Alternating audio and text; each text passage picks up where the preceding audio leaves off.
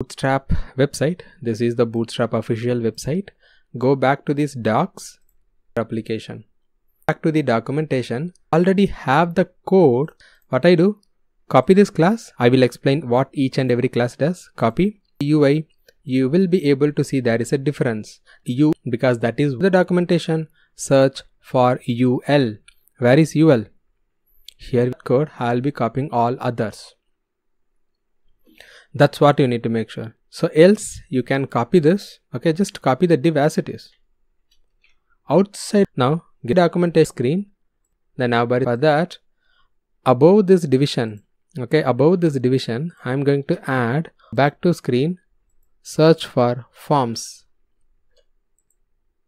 And you will be able to see your code. I mean, you should have to go to the code. Class name, add one to the design. Check for. So I'm just going to